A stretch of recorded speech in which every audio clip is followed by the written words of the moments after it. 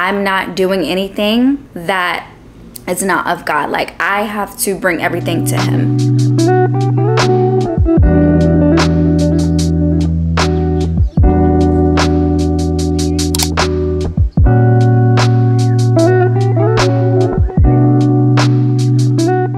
I wanted to quickly introduce these makeup brushes that I'll be using by BS Mall.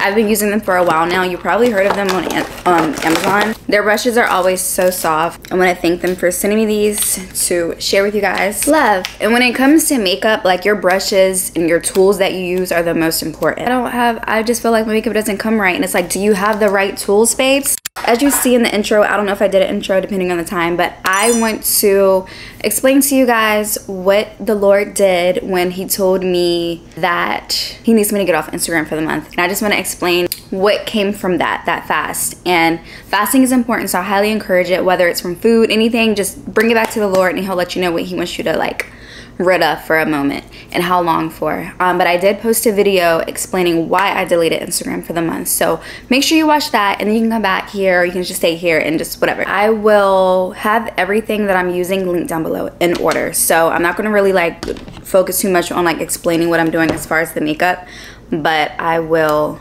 definitely share with you guys in the description box what products I'm using. And if you have any questions regarding the makeup, just ask me in the comments. Yeah, so just a quick summary, if you don't know, I deleted Instagram for the month because I was just going through this period of like, okay, let me just slowly start by saying, like, there's a lot that I want in life. And I've been working towards that for some time now and just trusting and believing God for it. And really just letting him use me and just guide me in whichever way he wants me to go. And long story short, I came to the conclusion, and he helps me realize that, like, I was idolizing the idea of my dreams and goals. Like, just for example, I would like look at other people's Instagrams that I follow, and just like I'm so inspired by them, and I'm like, oh my gosh, and then I would be like, oh my gosh, I want that one day. And then I'm just literally like thinking like, wow, like, Lord, I really want this. Like, just focusing so much on the future and not really focusing on what he's doing in the now, in this exact present moment. So he basically told me, like, give it up for 30 days, and I listened. Part of what he did was something that I wasn't even gonna like think or imagine that he would do. So for one, my mindset like changed. Like, I just don't care about like what people think of me, or I'm not putting too much pressure on like what I post, or is this the post that's gonna get me, like, you know what I mean? Like, no, like, that's not the vibe anymore. My vibe is I want the Lord to guide my page and do what he wants to do when it comes to my channel. I mean, well, with everything, yeah, channel, Instagram, all that, all the above. I'm not focusing on like the numbers and like what I see or anything. I'm focusing on the impact that I have and like what he wants me to do. And I've realized that like Instagram is filled with so much, like, at the end of the day, you choose what you want to show. And it's literally like the land of make-believe. Like, you can choose what you want to show, you know? I choose what I want to show. And when people aren't really like, I guess, seeking the Lord, and really like, if you have something that you're working towards, like, he needs to be your helper. Like, we need to do life with him. And so it's so easy to like look at what someone else has, and, you know, not saying that I did this, but I'm just speaking in general terms. It's so easy to like judge, and just like then you start to like compare. Like, oh my gosh, comparison is just not good. It's not good at all. You're setting yourself up for failure when you compare, because what God has planned for someone else has nothing to do with you. And it's okay to look at with someone and saying like, God, like, I see what you did for them. Like, I would love for that for myself. Like, you know, that's fine. He's like, I got you. But like, the way he's going to give it to you may not be the way that he gave it to someone else. Or you may be looking at someone else and you're like, wow, they got it like easy. Like, they just, you know, but you don't know their story. You don't know where they came from. You don't know what their childhood was like. You don't know what it took them to get to where they are. So when you're wishing and thinking like, oh my gosh, I wish I had what they had, like, I want to be like this person, God's like, babes, I don't think you want to be like them. You don't know what it took for them. All these people that you see, they have all this stuff, and guess what? It probably didn't even come from God. Like, a lot of the times, these people they don't even got the Lord in their life. And this looks grand life is all for nothing if you don't have Jesus with you. And so that's what he's helping me realize, like, yeah, you see what this person has, but I don't know them. They don't know me type thing. You know what I mean? So that right there, he nipped that in the butt real quick. So another thing that he helped me realize, like, so that was a huge thing. And I was just so grateful for that because I'm like, you know what, Lord, you're right. Another thing that has nothing to do with Instagram.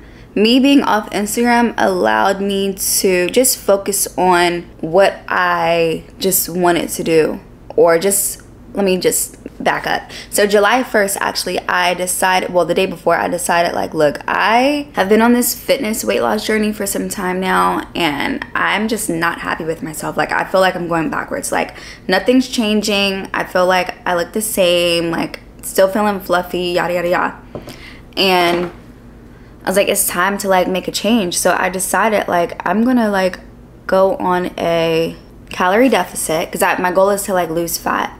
And I was like, I'm gonna put myself on a workout plan. I even contemplated on, like, buying someone I saw on TikTok, like, their workout program or whatever. But I was like, no, I can just figure out my own thing I'm gonna do right now. And obviously there's so many videos and things for inspiration and knowledge and everything as far as, like, workouts and things like that. Yeah, I was like, I'm going to take this serious. Like, I have to. So I went all in, like, food and counting my calories, just all the things. That was cool. I was able to, like, concentrate and focus on that. And then also, like, people don't be happy for you, for real. There's so many monitoring spirits, and, like, the enemy, like, he's just a hater. And so he works through his people. They hate too, you know? And so I just needed some time to, like, be private and, like, do my own thing. I was still on TikTok and YouTube, of course, but you know what I mean? I was able to focus on that. And then another thing, Quan started a new job. Well, he got, like, the offer or whatever for the new job position, but, you know, it takes time. So he wasn't, like, starting right away, but it was time for us to prepare for his new schedule and, like, things like that. So we knew his schedule and all. And so that allowed me to, because I've been a stay-at-home mom, you know, since Kai was born or whatever, and I've been working out in the morning ever since he was born. Quan for years have been, like, he's worked, like, later shifts, like, overnight, or there's some times where his shift will be, like, mid-morning, like, he don't go until 10. So I've always had my early mornings to, like, myself, my own, like, little time, which I think is so important. So part of my prayer even before, like, so this is a testimony. Prior to me or him even getting that schedule, when he realized, like, oh, you know, he's gonna be, like, getting a new job or whatever, I was praying, like, okay, Lord, like, but can my workout schedule stay the same? Like, I love my 5 a.m. workouts. Like, I just want the schedules to, like, align. And he definitely answered that prayer, and so grateful because I'm able to, like, continue my workout. The only thing is, like, I would be spending so much time at the gym. Like, I'll do a workout and then I can't be doing a walk for, like, an hour and a half on the treadmill. Like, I just don't got time for that because we got to get back because I got to get up. It allowed me to figure out a gym routine that is time efficient, timely, you know what I'm trying to say? Like, all that, you know what I'm trying to say. It just worked out as far as the time, and it allowed me to figure out a routine to really, like, you know, this is what you got to do. You got to be in and out because you got to be out by 6. So I did that, figure it out, my exercises, my days, my little workout schedule between solid core and the gym. I don't want to say little, but between my workout schedule and the gym and solid core and all that stuff, that allowed me to prepare for that. And then also for the last 2 years since Kai has been born, he's never been on a schedule, y'all. He's never been on a schedule, just never has. And, you know, we were fine. Like, it was nothing that ever, like we're okay. You know what I mean?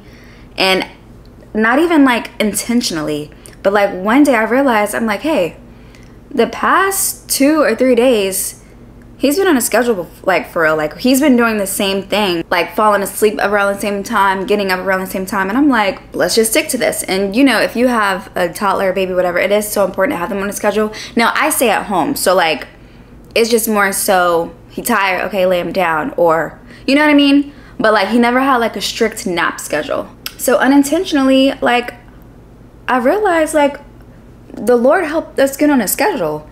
Mind you, Quan's new schedule, his new work schedule, he's gone at 7 a.m. So that's new to us. And so I can't just, like, you know, you guys know I have the walking pad and I've been doing my thing with, like, my walking or whatever. I can't just, like, do my workout whenever I want or I don't know, I can't just like, I'm with Kai full time now during the day. I don't have Quan during the day or the morning to like, you know, help me out with him. Him being on a schedule is so helpful. Like his nap time is around the same time. So good. He wakes up around the same time. We know what we're doing in the morning for like breakfast. It just is so amazing like how the Lord did that for us without even asking. Like, and it's like when I realize like little things like that, not saying that, oh my gosh, like Instagram is stopping you from having a schedule for your baby. Like, no, that's not what I'm saying. But my focus was so much not focusing on like that. I'm focusing on like, ooh, like what I want out of life, dreams and aspirations and all this stuff. Your man, Dada, future husband, he's about to like, Dada's about to start a new job schedule. Kai's not on the thing. How are you gonna, you want to be on this workout, you have this fitness plan and this workout routine and everything. How are you gonna do that? And you know, so Kai being on a schedule is so helpful. Like, and he's older now, so like before, during his naps, I would have to lay down with him.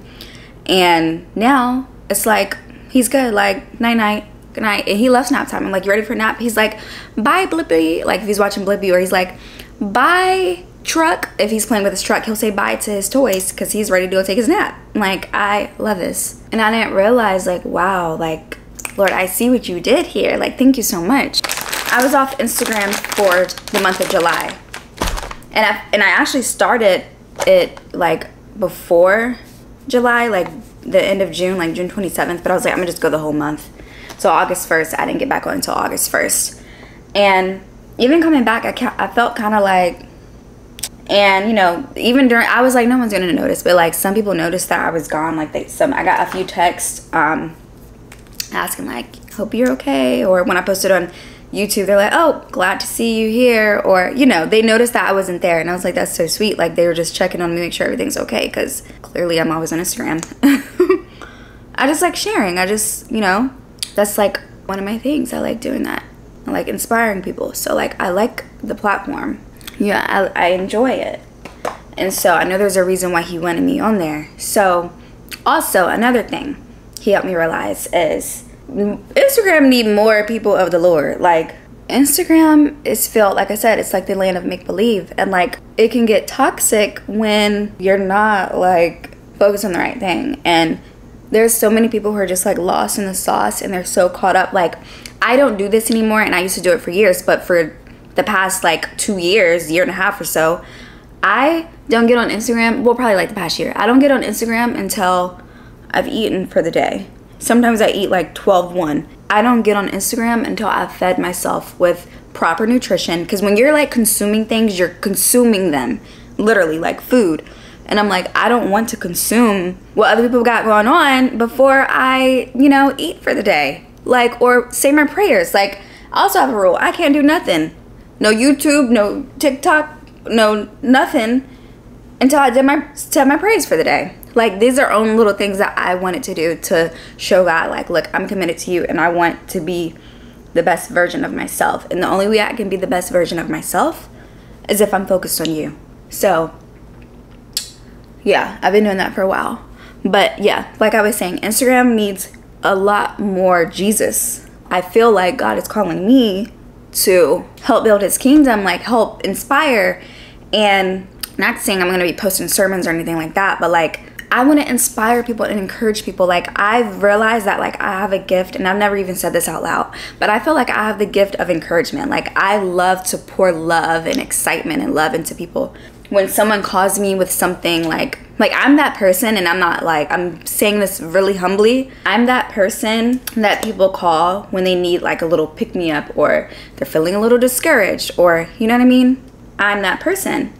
And I love to be that person. I'm so grateful for that. And I feel like the Lord did that for a reason. He's like, okay, well, more than just your family and friends, there's people who you don't even know yet and they need you. And I tell God and ask him every day, like during my prayers, like, please help me, like use me for your people. Like use me in the way that's gonna benefit others. Like use me, Lord. And so I love that.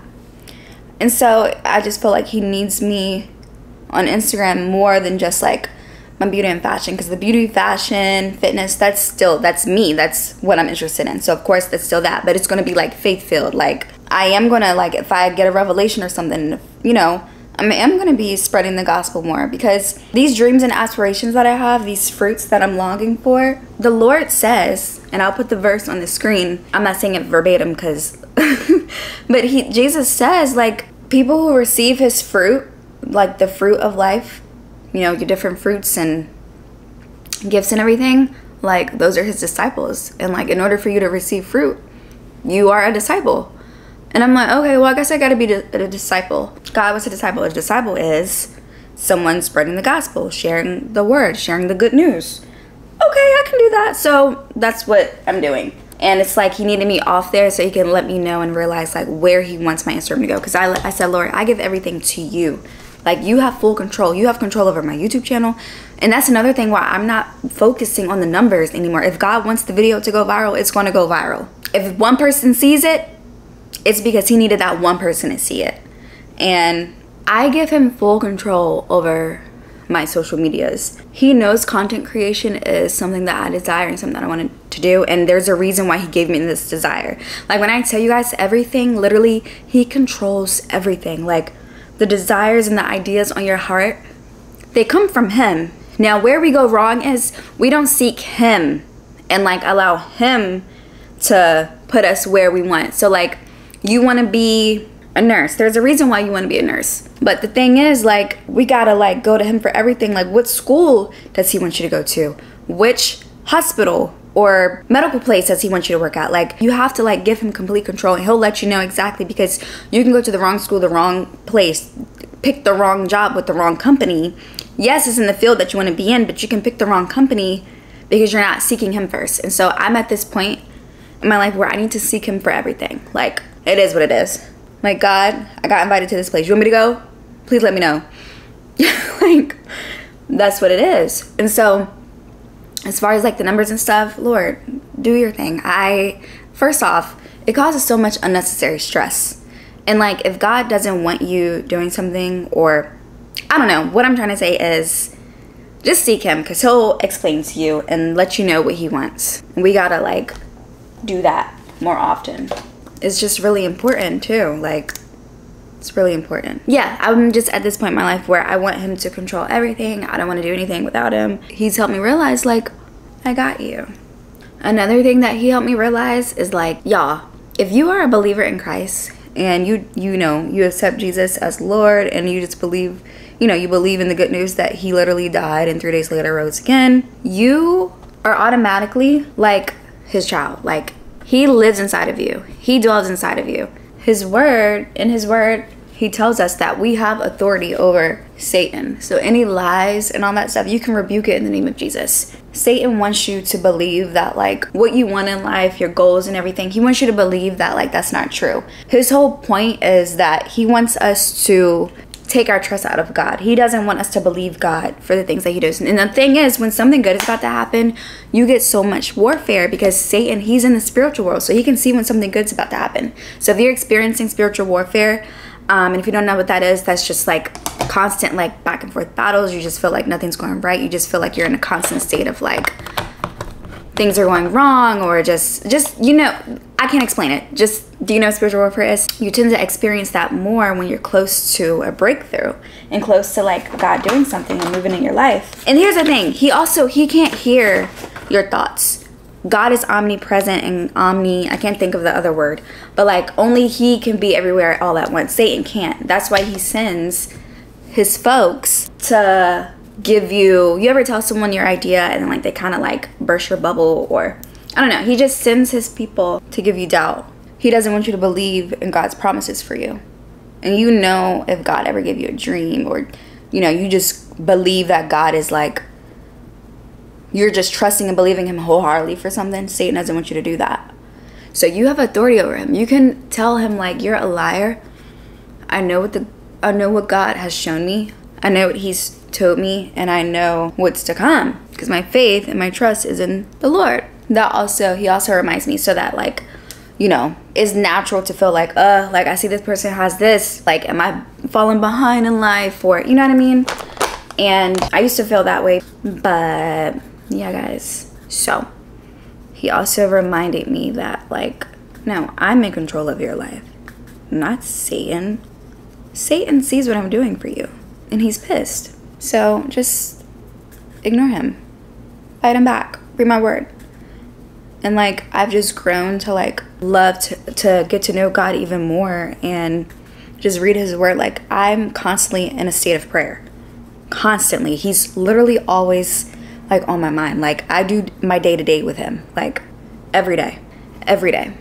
And I encourage you too, because when you have him with you, like, you can just, he just gives you that discernment. Like, he just helps you spot things that you're not really like noticing or paying attention. I don't know. It's just, doing life with him is just so great. Like, I get so happy.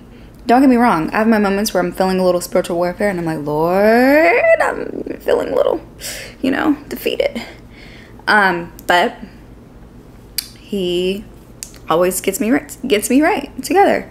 I'm also gonna do a video on like how because it's been like 2 years now of me reading my Bible consistently, and I just want to like encourage you guys on how you can do the same, because it's so important. Like, it's so important to read God's word. It's so important. Like, you're missing out if you're not, babes. Truly, literally missing out. I'm just really excited about like what he's doing in me, not just my life, but like in me. He's literally transforming me, and I'm really enjoying it. And like, it's not easy.